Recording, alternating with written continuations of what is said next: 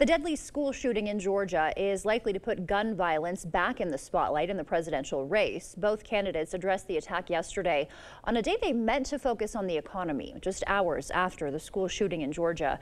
Vice President Kamala Harris, while campaigning in New Hampshire, briefly scrapped her economic speech to address the tragedy and gun violence that she called an epidemic.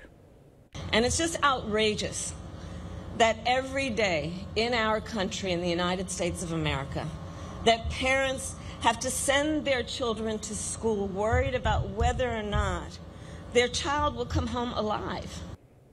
Former President Donald Trump weighing in too, writing on Truth Social, quote, "Our hearts are with the victims and loved ones of those affected by the tragic event in Winder, Georgia," and calling the suspect a deranged monster. It's a sick and angry world for a lot of reasons, and we're going to make it better. We're going to heal our world.